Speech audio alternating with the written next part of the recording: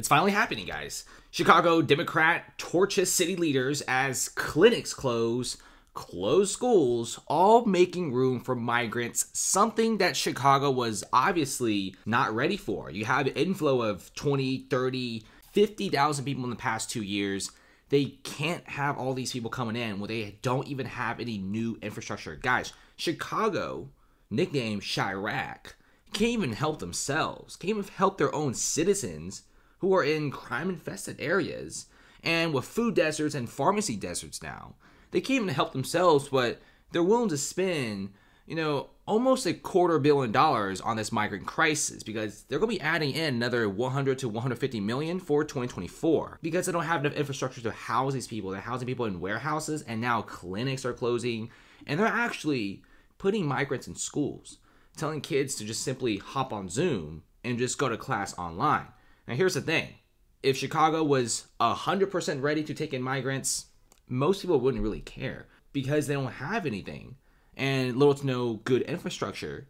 We're even seeing the airports becoming migrant shelters. The Chicago O'Hare Airport is supposed to be a place of destination and travel and business. It's now just a massive migrant and homeless shelter. And if you look around, this is what it looks like. Go to the Chicago O'Hare, this is what it looks like, and this is just the tip of the iceberg. In fact, there's certain sectors of the airport that's walled off specifically for migrants and homeless people, and a lot of the employees are honestly kind of fed up. The employees aren't really happy about this because there's a lot of messes happening.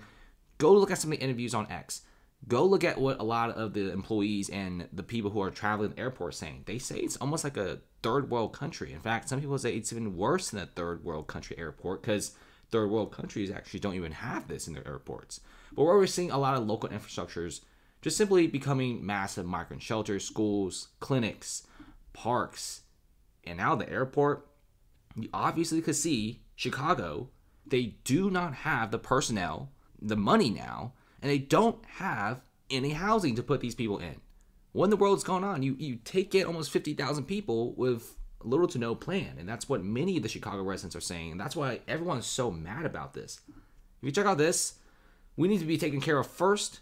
Chicago community where 97% of the voters voted for Biden are now so mad. They found out that 500 migrants are heading their way, and some have claimed they have been bumped off housing waiting lists. Domestic Chicago residents now can't get housing because Chicago government's like, let's just take in some of these migrants. A lot of people have also said that this situation with the migrants is very political and how some politicians may be getting some points here and there. Check out this piece here. This is a lifelong Democrat Chicago resident. Imagine you're a Democrat all your life and you're suing your own guys. And this is because their parks and a lot of their infrastructure in their neighborhood is being used for migrants. They say that they need to stop this. The residents themselves can't even have enough money to live a good life. And like I'm saying, they can't be taken care of. They need housing. Nope. Guess you're bumped off. They need to be built a food desert grocery store. Impossible because they already spent $156.2 million on the migrant crisis and another $100 to $150 million for 2024.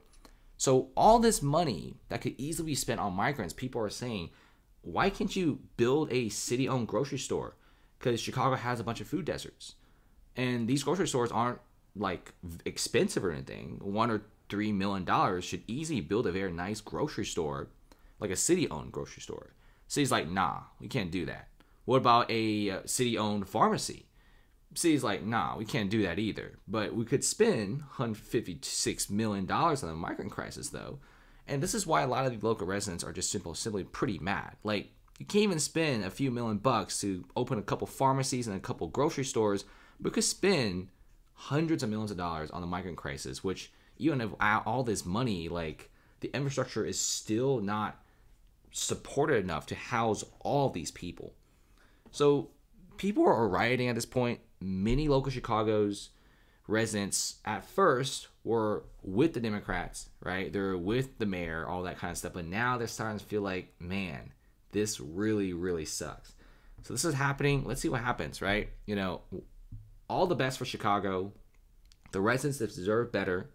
And I feel like Chicago, if they could just change things up, be a little bit more rational, Sure, take in some migrants, but at least have like some of the infrastructure ready and the housing situation ready and the food and everything else ready before we take in like almost 50,000 people. That's a lot of people. That's basically like a small city's worth of people, all in a very short span of time. And it's overwhelming Chicago.